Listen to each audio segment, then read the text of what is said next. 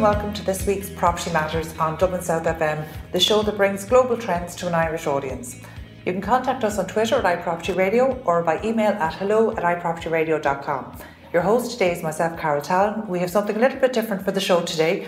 We're joined by Gary Cooper, Development Director at Ronan Group, and we're on location opposite the site of one of Ronan Group's most exciting developments on Merrion Road. For Facebook, we might discuss that later. Gary, we're delighted to have you with us. You're very welcome. Thank you very much. Lovely to be here. Thank you. Gary, before we start, because Ronan Group is such a synonymous name with Irish development, can we take a step back and maybe ask about your background? So how long have you been with Ronan Group? I recently joined Ronan Group, probably clear to say that it was a second time round. I joined in 2018, but I had done a stint with Treasury Holdings from 2000 to 2004. Okay. So was that in Ireland? It was, yes. Okay. I'd been brought back to Ireland as a memento by my Irish wife. And I was fortunate enough to meet Dermot Dwyer, who was with Treasury at the time, involved in Spencer Dock, the convention centre, and Kevin Kelly, who was the ex-managing director of CISC, gave me my opportunity with Johnny and Richard Barrett. Okay, and that was back in 2000? It was, yes. Was that the first company that you worked for in Ireland? It was, yeah. So, and had you come from a development or property or real estate background? I was with Lend-Lease in Australia. They're a substantial developer and also a listed PLC. So coming to an entrepreneurial organisation it was interesting and challenge, great fun. Yeah, okay. Really enjoyed it. And so from 2000 to 2004, they must have been very hectic years because we know there was a lot of activity at that time. And was there a sense, can you remember, because you were new to the Irish market, was there a sense of what was to come from 2006, 2007 onwards, or in 2000 and to 2004?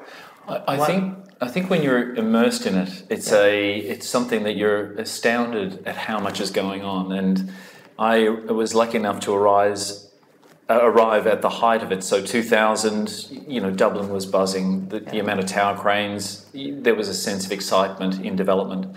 But generally, even in the industry my wife was in, her friends, everything was possible. And Ireland was spreading its tentacles across Europe and engaging.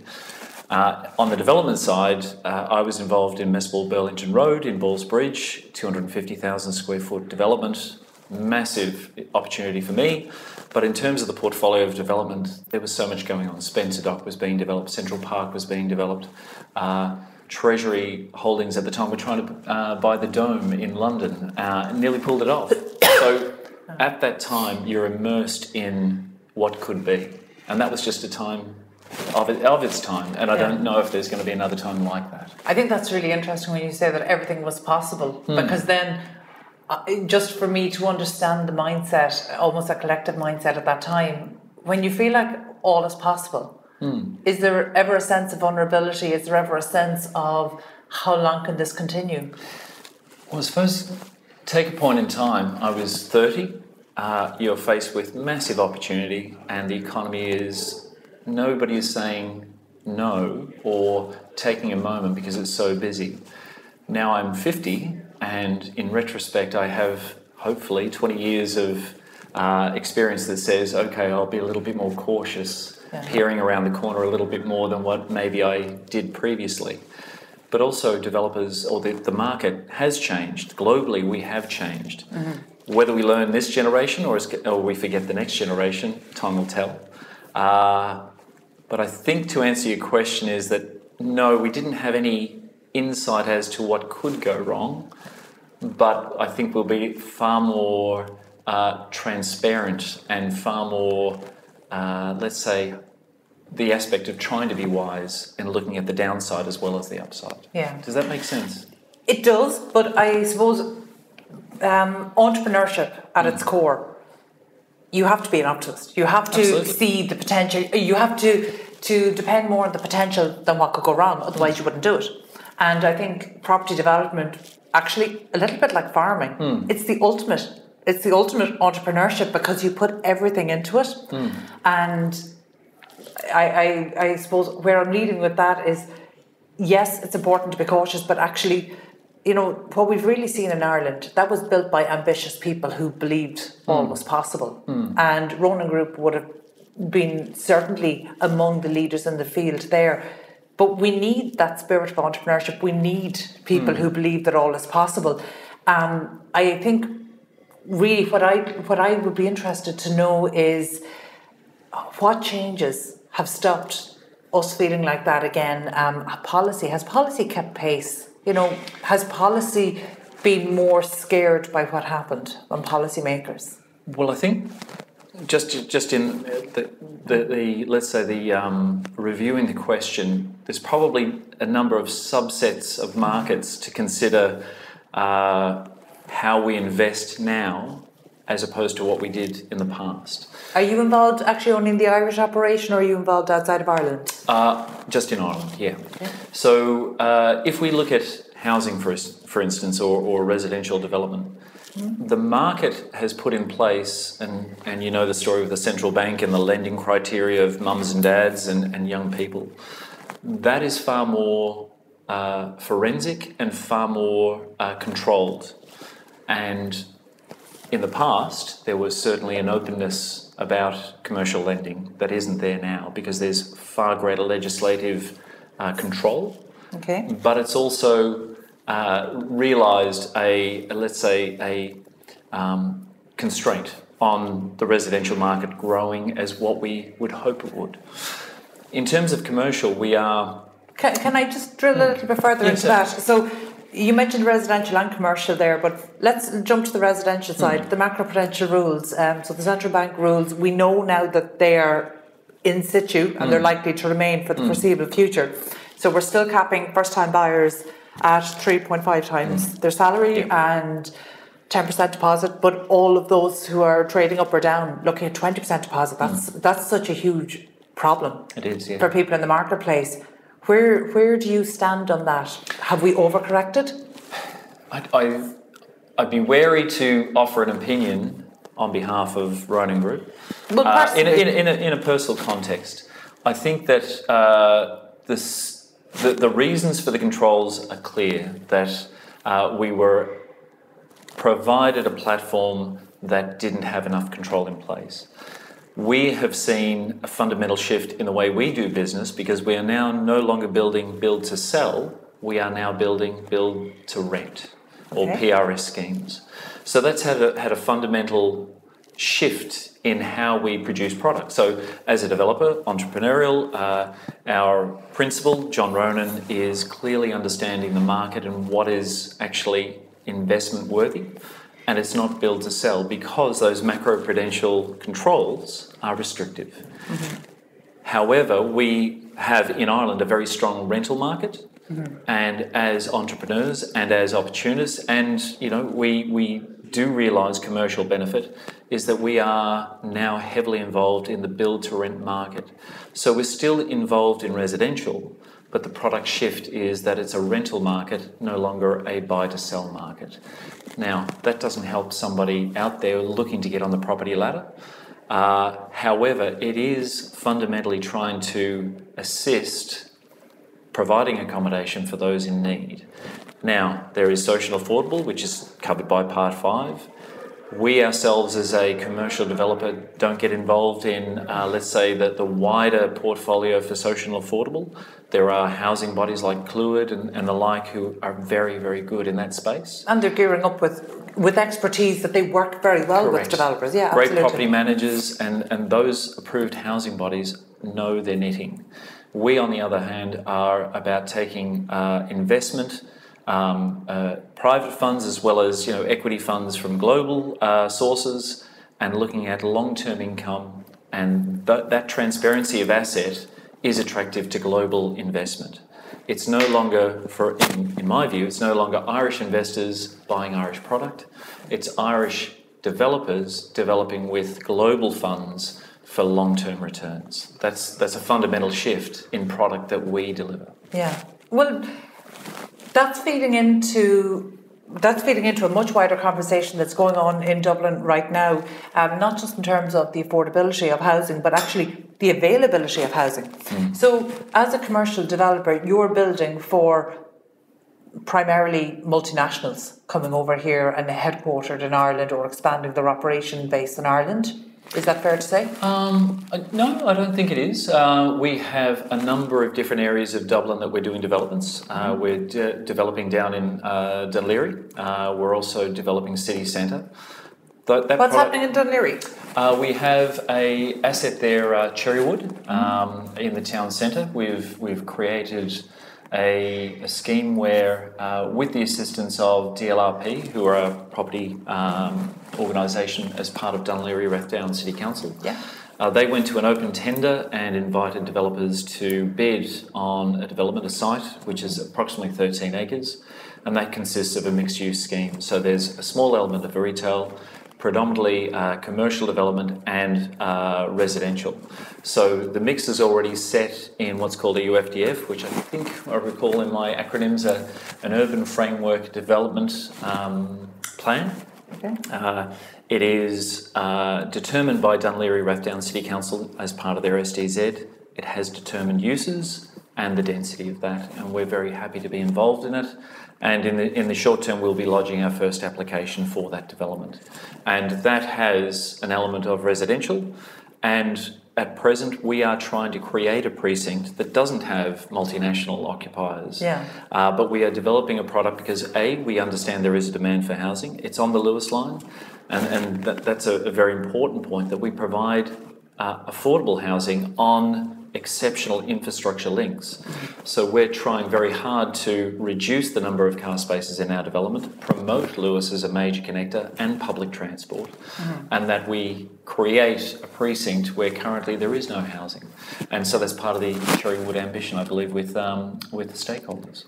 Yeah, Cherrywood is a project that I've been monitoring for the last decade, really, and I think it's quite comparable to what maybe perhaps the Docklands would have been perceived 20 and 30 years ago here. Okay. So as in, there's an overall vision that's going to take decades to execute, but that has to start somewhere. In fact, I was out at Cherrywood only in the last few days while the sun was shining, and the cranes, the activity, you can start to see a footprint there that was difficult to imagine. 3, 4, 5 years ago. Well, I think to give the accolades not only to Hines, who is the premier developer in the space, they have got on with a series of infrastructure moves that have opened up the wider site.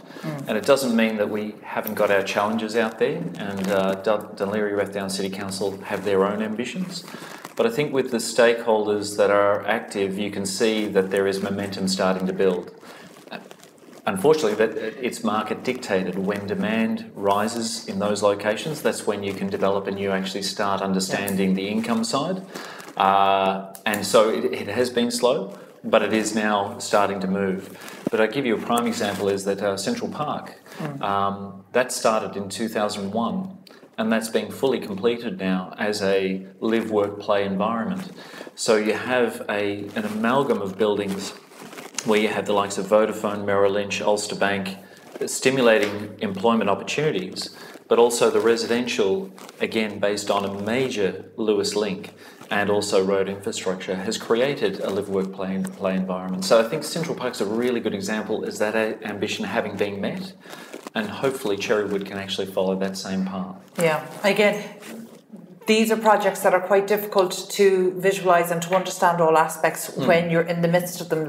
So I remember more than a decade ago when we were trying to encourage buyers and investors out towards Central Park and Slorgan and Leopardstown and all of this area.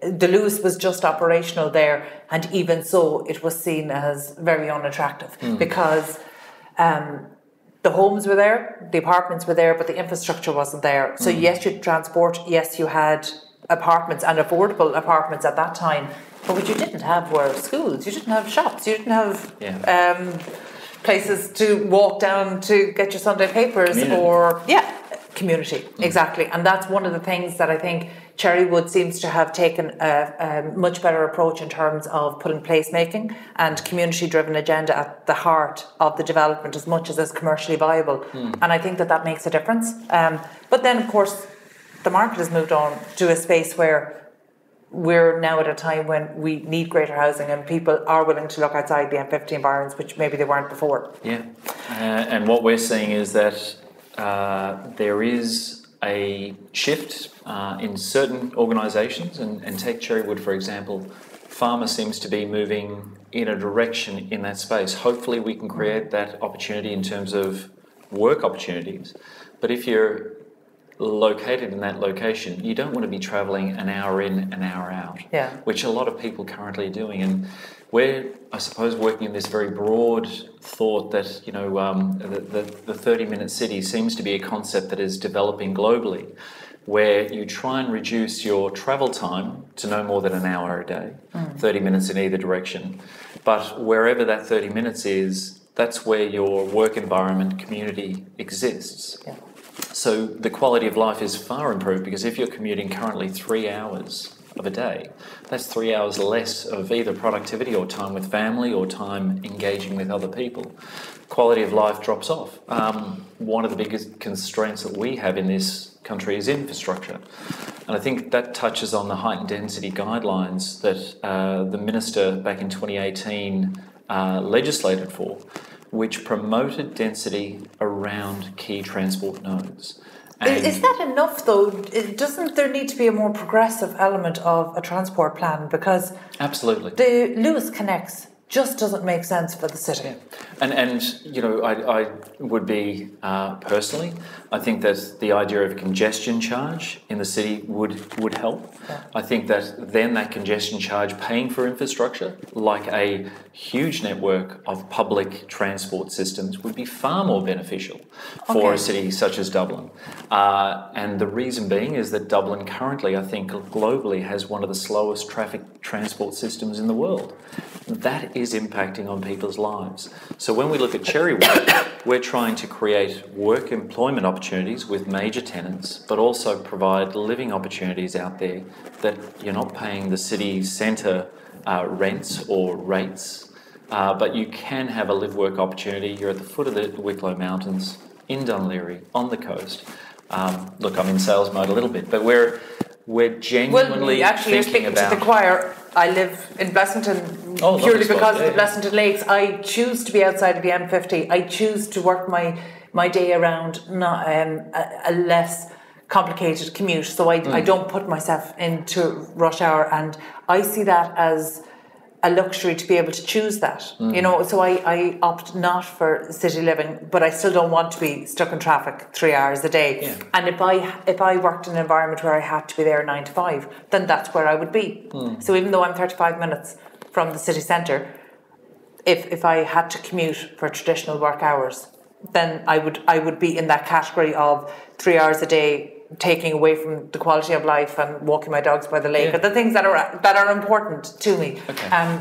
But I do believe it's the hallmark of any successful or functioning city or place that the people who live and work and contribute to the fabric of society can afford to be there. And I think it's really interesting, and I don't want to take us off track, but the most recent CSO statistics showed, in terms of professions, that there were so few trades still employed in certain areas of Dublin, which meant that anybody in trades feeding into the construction sector, they were coming from outside of Dublin. Okay. And this is a problem at a time when we've a shortage of labour in the construction industry. So I think that in the past there's been this disconnect or a lack of understanding that all of these things are connected. But the reality is, if plumbers and tilers and carpenters can't afford to live in Dublin, then suddenly, if all the development is happening in Dublin,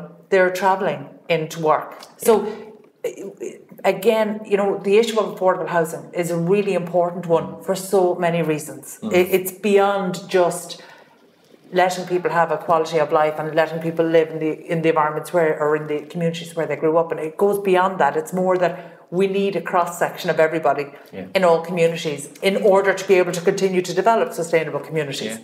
The key is in the word sustainable. And I think, again, it may be a little bit political, but the government, my understanding in Dublin, Ireland, has moved away from providing social housing. They effectively don't deliver that as a product, but they empower approved housing bodies to deliver that in particular areas or regions. There are cities, though, doing it really well in terms of identifying social affordable development, residential with density, within city centre cores. And for instance, I'm not saying my home country is a panacea for all issues, but there's some very interesting Your home country being Australia. Correct, where the listed REITs and property trusts are engaged in delivering essential service housing. So for nurses, for teachers, for police, fire services, that those employees have affordable housing developments within the city centre core, and that their prerequisite is not only means tested, it's affordable housing, but it's also identifying that those services shouldn't be located 2 hours from the city where there is affordability, but those services aren't needed in those locations. They're needed in the city centre. So I think that there's opportunities to create really interesting opportunities that create those affordable housing schemes within the city. But that requires, I suppose, a policy understanding and shift. And for entrepreneurial developers like ourselves, there is how do we make sure that there is a return for us? Because we are commercial. Okay, well, actually, speaking of policy changes that really need to happen, that's something that I definitely want to get in and discuss with you further. We need to take a quick break now, but we'll be joined in a few moments by Gary Cooper, Development Director of the Ronan Group. Stay tuned. Everything's fine on 93.9 Dublin South FM. Now, welcome back to Property Matters on iProperty Radio. We're back joined by Gary Cooper, Development Director of Ronan Group, on location, and you can contact us on Twitter at iProperty Radio or hello@ipropertyradio.com. So as mentioned before the break, we're on location with Gary Cooper, Development Director at Ronan Group. And just before we went to the break, we were starting to talk about policy changes, what needs to happen. So I suppose from your professional experience and from the group's agenda, what needs to change as we face into a new decade? I think I'm going to lead with our chin that we've been very clear in recent times about the heightened density guidelines that the Minister has brought into legislation and honouring the content of those heightened density guidelines. And we're having certainly challenges in terms of the interpretation of that by local council and also... Sorry.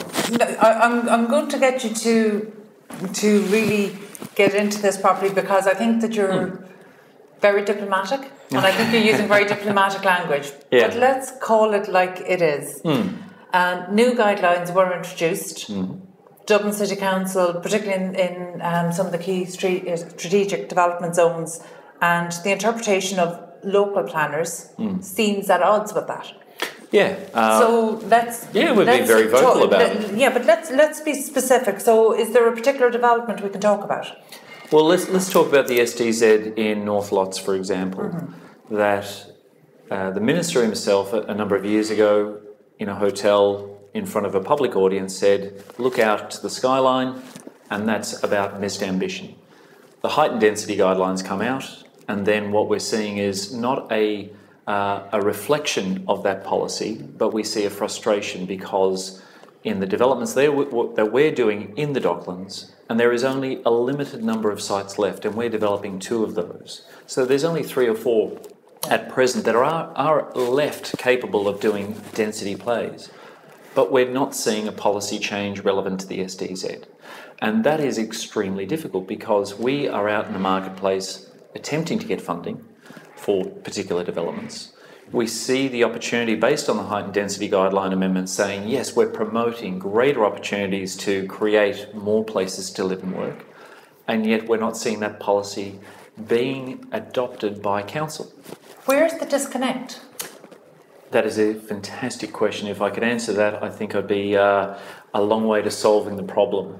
Okay. Can I hazard a guess and say, are we talking about locally appointed councillors who are sitting for a period of 4 years and, you know? No, I wouldn't say it's elected officials. I think it's the policy of the city itself, of council. We are promoting density. This city cannot afford to expand outwards. Every city in Europe needs to reconsider its density play and actually have people not commuting 3 hours a day, but actually be living close to their place of work. And which, by the way, is an agenda that Dublin City Council has put forward. Oh, it's also in the framework of this this government, in the national planning framework. It is clear that it is policy, but it is not being played out. Now, we're in 2020, and this legislation was passed in 2018. Where is the disconnect? We are looking for greater height. Yes, we're a commercial developer, but we are talking about the ability for more people to live in the city centre, not for the city to expand and have greater commuting time. The infrastructure we're talking about is already in place with Lewis and the Docklands in North Lots. And yet, as one of only 3 or 4 remaining sites, we can't go back into council and seek a fundamental shift that honours the height and density guideline principles and seek greater density. We're being frustrated by that, as I think a lot of developers are. And that is constraining on the economy of Dublin. Dublin is no longer competing with London or Paris. We're not in the game. We are competing with secondary cities, and those cities all have designated development areas that promote density. They've copped on that they need to create greater opportunities of density, and that is more people living in a more concentrated environment. People are comfortable living in apartments. Not everybody wants, 2.5 kids, 2 cars in the front, and a backyard at the back. But this is a relatively new transition for people in Ireland to make. But who are you talking about? Because the younger generation, and I'm certainly a lot younger than I, are very comfortable living in apartments. We are seeing that people are very comfortable living in the city centre. If we're to promote jobs here in Ireland, the likes of Salesforce, 60% of the employees will be actually from Ireland. That is, Ireland is a very well-educated, really fantastic environment to create job opportunities. But Salesforce, for instance, do need to create another 40% of those jobs because there's simply not enough people to facilitate those jobs here in Ireland. So they're going to bring 40% in. Those people want to live in city centres. They want to be part of a vibrant community to actually say, I like living in Dublin. And in 3 years' time, I hope to God that they actually want to keep living here, but that they're part of the fabric. And Ireland has very quickly shifted to a very multicultural environment. Let's embrace that, but don't be restrictive when a government's policy is saying one thing and yet council or the legislative framework is saying another. We see a massive disconnect, and it is absolutely frustrating. It is costing Ireland jobs. It is costing people the breadth of living accommodation opportunities, and it's also frustrating the economy. I think there needs to be a fundamental shift in adoption of Eamon Murphy's policy and the legislative framework, and get council moving in that direction very quickly. Otherwise, we are going to lose those opportunities. Can I ask, because I feel like this is a conversation that's been happening for more than a decade in Ireland. I can remember doing media interviews a decade ago as to why are people in Ireland so slow to embrace apartment living beyond renting or as starter homes. And a huge part of that was as soon as they start to have a family or grow their family, then there's this need for additional space. But obviously, if you're living within a city, you have all of the space of the city around if it's designed for that. But interestingly, I had a conversation on air actually just before the Christmas period with an estate agent from the Docklands who lives in the Docklands. His job is trading in apartments in the Docklands, and he has a young family. And one of the things that he mentioned to us, he loves the Docklands. It's where he has chosen to base his career and his business, and it's something that he's seen evolve over the past decade. but he mentioned that there is a lack of green space. Now, is it a case that our placemaking isn't going enough to think about community initiatives or communal space? Because in Dublin Bay, there's the potential for so much enjoyable amenity space. Yeah. So is it just lack of thoughtful planning? And look, that's the first one. But the second thing I just wanted to ask you about was, you talked about how the economics of development are pushing us more towards the PRS and the private rented sector. Yet, for people to choose to live in apartments as owner-occupiers or as tenants in a sustainable or long-term way, apartments need to be designed for living, for life. So, like, I've lived in apartments in Spain, and they're actually much better equipped than my 3-bedroom house in the suburbs, in terms of utility rooms and things like that. So I actually have much greater space in a 3-bed apartment than I do in a 3-bed house now, because they were designed for whole of life living. Okay. Have apartments in Dublin, is the PRS driving apartments that aren't designed for long-term living? Well, by their very nature, they are designed around, first of all, the requirement of the market. Okay, so we as commercial developers are interested in understanding who is actually going to rent those spaces, and then what is the market prepared to pay for those spaces, but also that your product is actually commensurate with what the market expects, and hopefully ticking a box that we actually do something a little bit more exceptional. So the product that we're developing in terms of build to rent is inclusive of community. So we have community amenity spaces. We have things far more let's say, beneficial than maybe what a traditional build-to-sell unit would enjoy. We have movie theatres, we have communal kitchens, we have far greater acknowledgement of bicycle parks, we have green space, we have chargeable electric points for cars, we have work areas, we have gymnasiums. That's all part of the build-to-rent offer. Yeah. And what we're finding is this is a asset class that the United States has had for many years. It's called multifamily. In Europe, Germany has been the leader in this. The UK is ahead of us, but we're catching up very quickly. But we are just developing that product now. But there's a fundamental shift in the way we live, is that the next generation is very comfortable living in those apartments and creating that community. That may not be acceptable to somebody who's 50 or 60. So we're splitting demographics on this basis. What we're trying to do is create living opportunities for those people living in the precincts that we're actually creating jobs for. So Salesforce, Facebook, we're interested in actually not only engaging with the local community and giving them living opportunities, but also the employees who are moving to these areas, such as Cherrywood. And that's why we're going to deliver commercial, but also the living opportunities. And to go back to your point about amenity in the Docklands, there's a couple of things. The city, I think, is making every effort to consider the livability of the city. Now, everybody's going to have an opinion. I have an opinion, but what my opinion is different to somebody else's.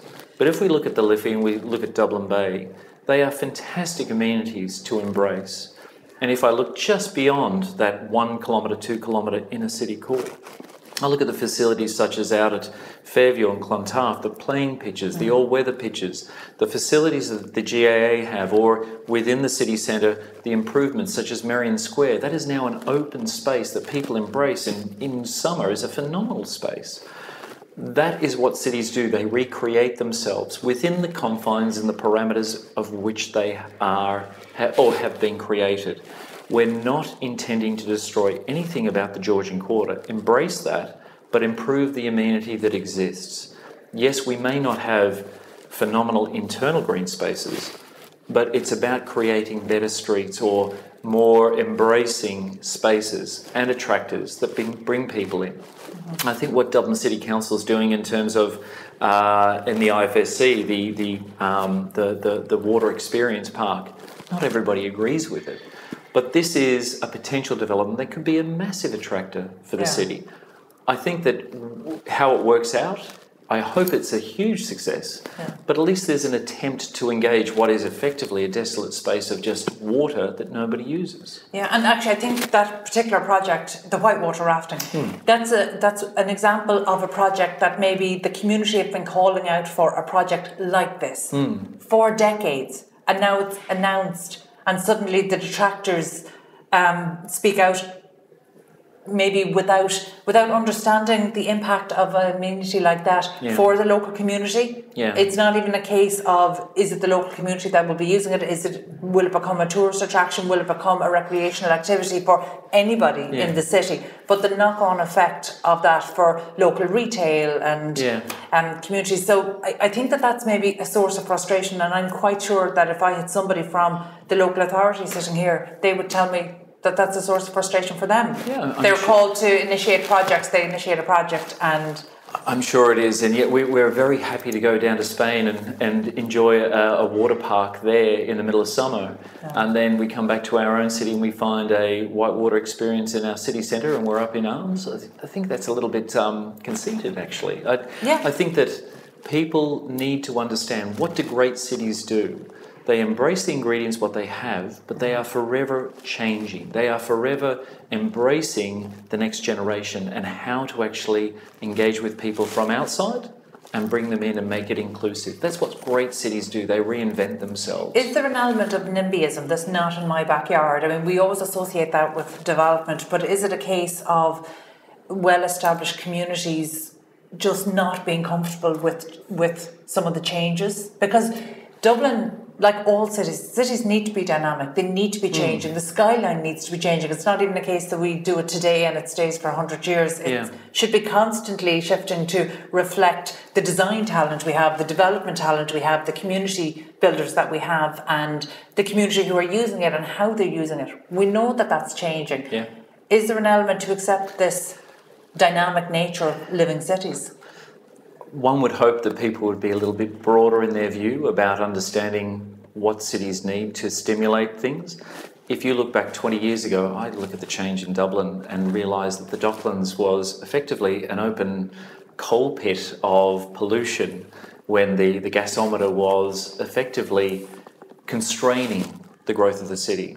Now I look at the river and realise that it is a centre of commerce, and fantastic. In 20 years, this city has fundamentally shifted itself to now be a second Silicon Valley. What an immense, brilliant shift. And yet there is now a cap being placed on the city for its next element of growth. So is it NIMBYism? I'm not sure. But I think maybe it's not peering around the corner and realising Dublin's next iteration. And that could be attributed to things like the heightened density guidelines, or people not being supportive of these efforts to embrace new amenity. What we're doing now, in 20 years' time, will be something different again. I feel like there's maybe a line that separates the visionaries, maybe with people who struggle to see the vision.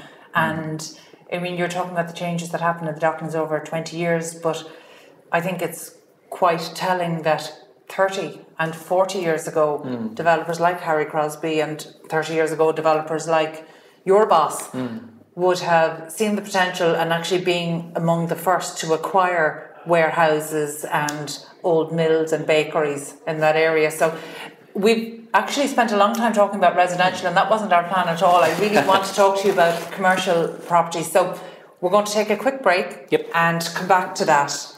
So just join us in a few moments and we'll be back with Gary Cooper, Development Director at Ronan Group. This is Dublin South FM. Now, welcome back to Property Matters on iProperty Radio. We're back joined by Gary Cooper, Development Director of Ronan Group, on location. And Gary, before the break, we discussed some of the policy changes we want to see happen, particularly those around height and density. And we've spent a long time talking about residential, but I really want to discuss commercial, the future of commercial spaces, particularly office in Dublin, because, a couple of years ago, there was a conversation starting to play out in the Irish media that has Dublin in particular too much office space? And yet we can see that the market has more than stepped up to fill that supply. So where do you see office space in Dublin as we face into the next decade? Okay, interesting question. If you had have asked me 2 years ago, would we as a developer and the brilliance of, I suppose, realising an opportunity, maybe that's the wrong word to frame it. John Ronan realised an opportunity with Salesforce and has created, with a number of very interesting and intelligent people, an opportunity for Salesforce to occupy the largest leasehold in the country at 430,000 square feet. At the same instance, just before that, we have Facebook occupying a building of 350,000 square feet. If you had one of those in a lifetime, you'd be doing very, very well. If you have two in a lifetime, you're doing exceptionally well. We had two in the same year. Yeah. Phenomenal. And we're actually recording today from Ballsbridge, so we're just opposite the site of the former AIB, and we know that they had a 25-year lease to Facebook. What's the completion date on that? Yeah, we're looking at a 2022 completion. So we're in the ground. The project team, led by Ronan Group, FESP, and a lineup of great consultants, Henry J. Lyons, Cronin Sutton, O'Connor Sutton Cronin, doing a great scheme where two buildings with a central podium will be delivered. And Facebook are not only occupying the existing site, but they'll occupy the two cornerstone buildings, which will be directly opposite us. So yeah, fantastic scheme. And what will be the capacity of that in terms of staff numbers? So you're looking at around about 2,500 staff in that building. Facebook are quite generous with their occupancy levels. They have fantastic amenity. I think what they are overall on the site, they'll have circa 8,000 employees. And when you think about those people that need to be housed, fed, clothed, further education, kids going to school, an amazing opportunity for Dublin in terms of an economic stimulator and also generating growth in the local area. Brilliant. And an excellent site for it. But, you touched on the amenities there that such occupiers provide. I can only assume from a developer delivering this that the quality, the deliverables go so far beyond quality output. So a couple of over the last number of years, space as a service has really taken off as a concept that's driving added value across the real estate sector globally. And Ireland is not immune to that, but actually, as we have the European headquarters of so many multinationals, it's important that we become leaders in this. So space as a service really is a concept that has started to be taken seriously in the last number of years. But I read an opinion piece in the UK media that referred to it as an arms race for office delivery, because essentially that it's become each new building must out-deliver the one before it. And we have seen some amazing examples of delivery across office buildings. So what is Ronan Group doing that's keeping you top of the game in this? So we are watching that market. I wouldn't say that we're playing in that space just yet, but it is a very interesting idea that you no longer consider your property as an asset, but as a service. And you create a more holistic environment of experiences, not only working, but the ability to create multiple opportunities to create an exceptional space. So there are global leaders out there. There's been some recent abject failures in terms of those companies coming to a point in time where they may be overstretched. I would take the view that maybe that's not a failure of the company, that there's a failure of the valuation methodologies that we use for startups and for VC. So I would see this more as a VC failure than a space as a service provider failure. Well, if I just look at our product versus where the market is, let's say starting to engage, we are traditionally big space providers. So we look at exceptional large organisations who take on large space, and that for us is a really clear business model where we want to provide exemplar schemes for exemplar occupiers. When we talk about property as a service instead of an asset, that would traditionally bring on the opportunity of a more broader spectrum of occupiers. And whilst we have buildings in our portfolio that would have multiple occupiers, it's a space that we are just starting to understand and trying to learn with a curve, and how we embrace that in the future. So we're just starting to take tiny baby steps in understanding that. Recent experiences in other jurisdictions that people have taken on what WeWork have created and realised they can play in the same space in providing exceptional services that get rolled up for that occupier and create something that is unique, where previously you had to, let's say, have external services cater for your space, and the FaceTiming and so on, and video conferencing wasn't part of the asset package. But now that cable can deliver imagery, it can be rentalised, it can create a greater, broader depth of experiences that ultimately becomes commercial. So we're just starting to play in that space, but we wouldn't be, I suppose, quite leading that area here in Ireland yet. There are people doing really good things though. Okay, well, let's talk about the two large projects that you mentioned there for HubSpot and the latest project for Facebook. What are there different aspects of this project? And I imagine much of this is confidential. So if there's anything you can share with us in terms of levelling up the quality of office space, are there any more unusual features going in? Well, and sorry, just a slight correction, Salesforce, not HubSpot. Sorry, Salesforce, Salesforce, my apologies. No, you're okay. I was on the wrong side of the river. Well, I think to be clear is that we had phenomenal representation in Knight Frank, our agents, and Cushman & Wakefield on behalf of the tenant.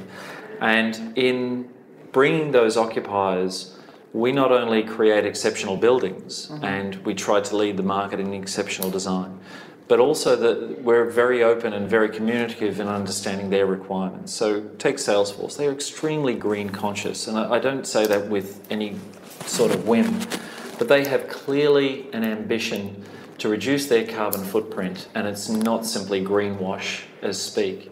So we look at LEED. We're LEED Platinum in our development, which is going to be a phenomenal realisation that building is considering its energy usage down the line. It's not simply creating a development that has carbon efficient product being put into it, but they're looking at their footprint beyond. Okay. We're looking at the BR rating, we're looking at environmentally conscious energy systems that they adopt as a tenant moving forward, and that they reduce their carbon footprint. So I suppose in all of this, it's not only creating exemplar schemes, which is part of the vision that John Ronan would have and the family, but also understanding the client and who the product is for. And I suppose having the flexibility in that communication and understanding clearly what the market is driving. And in Salesforce and Facebook's case, absolutely, completely bought into the idea of creating energy efficient, not only buildings, but also energy systems to deliver power and services to those buildings. Okay, obviously emerging technologies for the built environment is something that I feel very strongly about through the not-for-profit PropTech Ireland. And I know that Ronan Group and yourself personally have been very helpful in meeting PropTech startups and construction technology startups. As building standards change and as client expectations change, and indeed as the clients themselves change, embracing new technology is very important. But one of the things that I found is that unfortunately the industry in Ireland can be quite a closed shop. So say for new startups just getting in, if they're not already connected, they can find it very difficult to get access to testing environments. Okay. And when we have large occupiers coming in, these are ideal scenarios. They're ideal situations where startups can go in and test things like sensors, everything that's feeding into sustainable energy usage. For example, even down to optimizing space. And I know Smart Dublin and Smart Docklands have done great things, and I know that you've been supportive of those. But in terms of projects that you're running at the moment, have you started to look at new technologies maybe that you haven't been using before? Yeah, we a recent example of that, and yes, we are. For us, it's not a double-edged sword, but we specify a product which is our built environment, and we go for planning, and that gives us parameters regarding the height, the density, the mass and scale of that product, and then we take that to market, and we market that product to a wider audience. And we seek finance for it, and we also seek engagement with occupiers. And that, if you like, is a very forensic process with a design team, and you undertake that journey, and ultimately you will know what your product is before you go to site, and then you have a 3-year build. So its adoption of technology during the construction phase is very difficult, because you're trying to then hedge your costs in a way, and I suppose the adoption of new technology could be finite, but it's a difficult prospect because you've got finance for so much, and adopting new technology that may be not tested or unproven is sometimes difficult to incorporate. But one thing recently, and we're always open to new ideas, is the idea about backup generators. So traditionally they've been diesel driven, and the market is saying, well, what's the alternative? We don't want diesel backups. Now these things only run maybe 10 hours a year, and only kick in at a cataclysmic event. So hopefully our buildings are well built and we'll never have to run them. But now we're looking at the idea of alternative power sources, and I think ESB Networks have a really interesting program happening in North Lots where they're promoting new technology.